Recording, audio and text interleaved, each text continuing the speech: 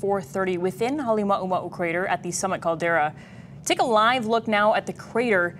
This image taken just moments ago. Lava started to pool right in the middle there. You can see it's expanded. Smoke rising from the center. Now, earlier this afternoon, officials had raised the alert level for Kilauea from yellow to orange. It's now at a red alert level.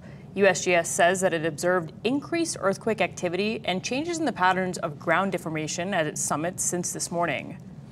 And let's now take a closer look at the crater. You see lava spewing, creating what looks like waves across the surface of the crater. There is no imminent threat at this time as the eruption is contained inside the summit. Coming up at 6:15, we will have an interview with Big Island Mayor Mitch Roth discussing Kilauea's eruption. And bringing it back to Oahu, a live look over Honolulu as we do monitor those conditions on the Big Island. KITV4 Chief Meteorologist Pete Caggiano is here. He's standing by with our first forecast.